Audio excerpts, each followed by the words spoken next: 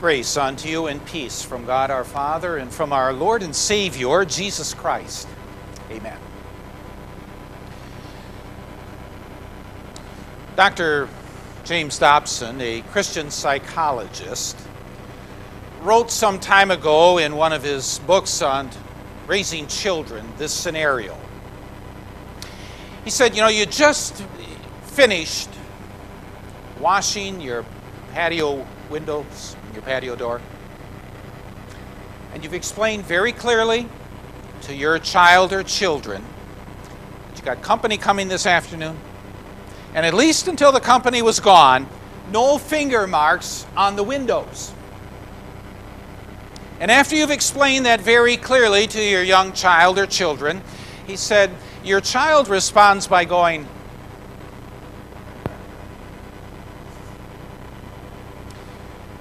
he said, at that point, you better very clearly and definitely establish who's in charge. Because that's what your child is asking. Who's in charge around here? You or me?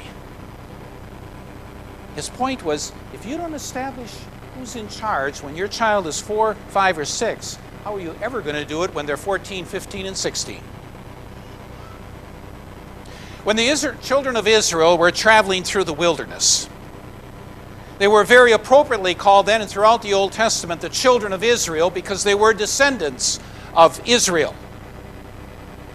But in many ways, there's a whole other way that we could understand them as the children of Israel, because they so frequently acted like children, spiritually weak, spiritually immature. And there are any number of events that occurred because they acted like spiritual children, grossly immature and rebellious. We've got one of those examples in our text for today from that Old Testament reading in Numbers. And in it we can see the children of Israel clutching their little fist and raising their puny fist to God and saying, who's in charge? You or us? That's written as a warning, because Satan can so easily lead any of us into clenching our little fist, raising it to God and asking, who's in charge? Because truth be told, we want to be in charge at that point in time. So we look at this Old Testament text from that perspective. Let me give you a little bit of historical background for what's all happening, because this isn't exactly one of the most familiar accounts in the Old Testament. The children of Israel had been in Egypt. God had there blessed them so that they had become a large nation. But during the latter period of their time there, they were forced into slavery, and it was really a very brutal slavery that they were forced under. In time, God had kept His promise and His word, and came to them and said He's going to be leading them out of Egypt to the promised land. In order for that to happen, God had to perform 10 very powerful and destructive plagues on Egypt. And it wasn't until that 10th plague that the leadership of Egypt said, okay, we will release you from slavery. You are free to go. And the Israelites had marched out of Egypt. They had come to the Red Sea. God split the waters, and they were able to walk through that deep body of water. Meanwhile, the Egyptians had changed their minds. They wanted that free labor back again, and so they pursued with their army. The Israelites were just exiting the sea on the opposite end, and the Egyptians entered that sea into that valley of water. God caused that valley, once the Israelites were out, to come crashing down and destroyed the entire army. Another powerful demonstration of what God can do to keep His word. And then they journeyed out a harsh wilderness. 2 million people. Grasp that number, first of all. That's 3 times the population of the city of Milwaukee. That many people walked out into a desolate wilderness. And God fed them and watered them and their flocks and herds miraculously. And they came to Mount Sinai, and God revealed His glory as He told them His word and His commands. And from there they journeyed up to the promised land. They sent 12 spies into that land that God had promised them. The spies came back and they were all agreed, this is a great land. This is going to be a wonderful place to live. But the majority said, we'll never be able to conquer the land. The people are far too powerful. A minority of the spies said, look, we've seen the promise of God faithfully kept. We have witnessed His power. With God and His promises, we can go in and take it because it will be God's power that does it. But the majority ruled. And the majority of the people ruled. And lacking faith, they didn't go in. In fact, they were so perturbed with Moses and where their plot in life was that they were contemplating and seriously taking steps to kill him and get some new leadership. God confronts them, reveals His glory, says, there have been 10 times already that you have rebelled against me. He said about the adult leaders, all the adults, none of you will actually enter the promised land. They're going to spend now the next 40 years in that wilderness waiting for that generation to die. And their descendants would finally enter the promised land. The words of our text occur just a short time after that. The setting is that we are told that a man named Korah, he belonged to the tribe of Levi. The Levites were responsible for taking care of and doing the work in and around the worship area. So he had important work that he was called upon by God to do as a member of that tribe, but he wasn't a descendant of Aaron, and he didn't belong to that family which was given the responsibility of being a priest. We're told that Korah and also Dathan and Abiram and On, they were all members of a different tribe called Reuben. And with them were 250 Israelite men, well-known community leaders who had been appointed members of the council. They came as a group to oppose Moses and Aaron. They came as a group, so there's been some planning, there's been some organizing, there's a whole lot of talk, there's been a whole lot of grumbling that's been going on. And they are coming as a group opposed to Moses and Aaron. Korah wanted to have the right and the privilege of being a priest like Aaron was doing. And those other three, along with their other followers, they wanted to be having a bigger say in the leadership and getting rid of Moses. They wanted a new leadership team because that was their problem, so they thought. And they came with such pious thinking. They said to Moses and Aaron, "You've gone too far. The whole community is holy, every one of them. And the Lord is with them." They were right. The whole nation of Israel had been set apart as belonging to the Lord. They were all holy through the Messiah. And the Lord was with every single one of them. Moses and Aaron weren't at all saying that God was only with them. But it's the next sentence. As they continued, "Why then do you set yourselves above the Lord's assembly? You have appointed yourself to these roles that you are carrying out." They didn't see the hand of God. Moses understood immediately. This wasn't a personal attack. This was a rebellion against God. God, we don't like the way you're leading things here with Moses. We're going to change that. God, we don't like the format that you've given for Old Testament leading of worship. We're going to change that. See how they were taking their little puny fist and shaking it in God's face and saying, who's in control here?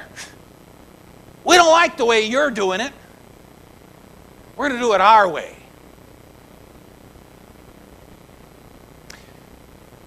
You know, why does God record events like this? He didn't just record it to make his book longer. He recorded it. Paul says in the New Testament, as a warning for us. Said in our epistle reading this morning, these things happened to them as examples and were written down as warnings for us. Because you see, Satan can come to us and lead us to shake our little puny fists at God and inquire, who's in control? Specifically, he said, do not be idolaters, as some of them were. And the people sat down to eat and drink, idolaters, because they thought the things of life and the fun of life are what really matter. It was a warning, because we want to live life our way. He said, we should not commit sexual immorality. Whether that's heterosexual immorality or homosexual immorality. To think, I don't like the way God plans this. I'm going to do it my way. Is shaking our little fists at God and demanding who's in control. He said, we should not test the Lord as some of them did. He said, and do not grumble as some of them did. Complaining about your lot in life and what God is allowed to answer. And it's probably at that point something that you would not have all desired, not something you planned for, not something that in your wildest and worst imaginations you thought was going to happen, but it happened. And don't grumble to God, because what are you doing? Shaking your little puny fist at God. Who's in control? I don't like the way you're doing this. See, the rebellion against the glory of God that's evident in these people. See how it can become part of our own attitude? As they've come with their opposition and insolent rebellion against the Lord, but confronting Moses and Aaron. Moses said to Korah and his 250 other followers who had censers, that's a metallic instrument in which incense was burned, and it was part of Old Testament worship, reserved for the priesthood. He said, tomorrow, come with your censers. Aaron will be here with his. We'll gather before the Lord's tent, and we'll let the Lord decide whom he has chosen. And then he summoned Dathan and Abiram, the other followers of him. They refused to come. Their insolent rebellion, we aren't even going to bother to acknowledge your authority to summon us. He let the word be known, tomorrow we'll have all of this squared away with the Lord. The next morning came. And you know, even at a distance of 3,500 years, it takes our breath away. Moses goes to the community and says, move away from the dwellings, from the tents of Dathan, Abiram, Korah. Especially Dathan and Abiram are standing there confident before their tents, their families with them, supporting them. They had the numbers. All Moses had was Moses and Aaron. God tells them to move away. And after they have moved away and Moses has stopped speaking, the earth opens up, swallows their possessions, all of their families. They go alive into the grave, and the earth closes up again. Difficult to even comprehend, isn't it? To process that. We have a temptation maybe to think, really, did God do that? He would be that judgmental about sin? We maybe have a temptation to, as we try to process it, to think, well, maybe they just walked off a cliff, and it was really a deep cliff, and nobody could get down there to save them, and that's all that happened. That's not at all what it says. And the 250 that were in front of the tent of meeting with their censers, thinking that they could rearrange what God had directed for Old Testament worship, God burned them. They were gone. Gave the command to Eleazar, one of the sons of Aaron, take the censers, hammer them out, put them on the burnt offering altar as a constant reminder. Only God's designated people have this privilege in Old Testament times. The judgment of God over sin is real. Sometimes that judgment happens in this world. The judgment of God awaits finally at the end of time for all. And that's where we need to hear the words of Jesus when he simply calls people to repent or to perish. We certainly see the glory of God's holiness and his judgment carried out. But we also see the reality of God's grace and glory revealed as well. In the verses interspersed throughout this chapter of Numbers, there's a point a little before our text where it becomes apparent that kind of all the Israelites are kind of leaning with those in rebellion. Thought maybe they had a point.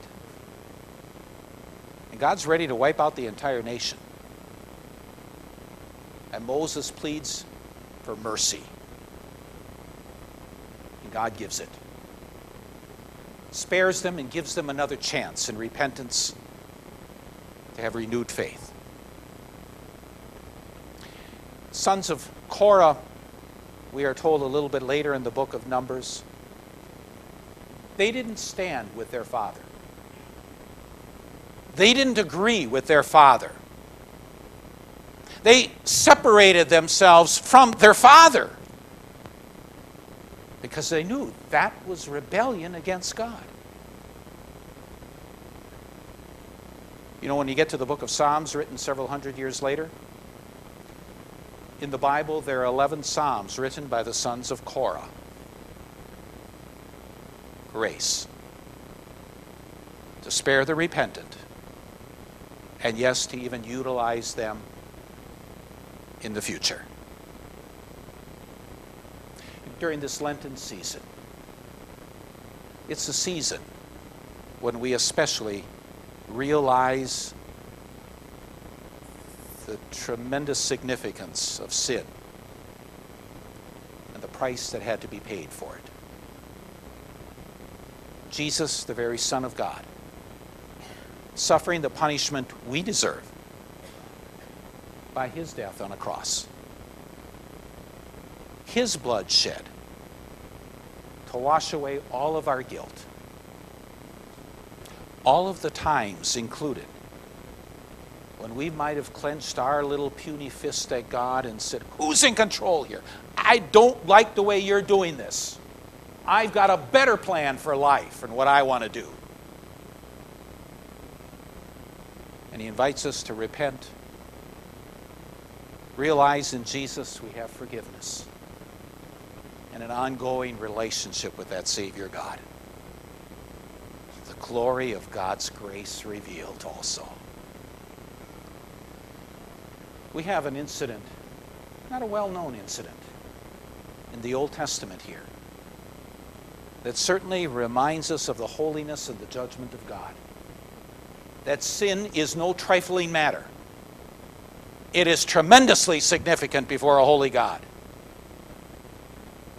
But we also see a God of grace who communicates and accomplished a complete forgiveness by what Jesus has done for us.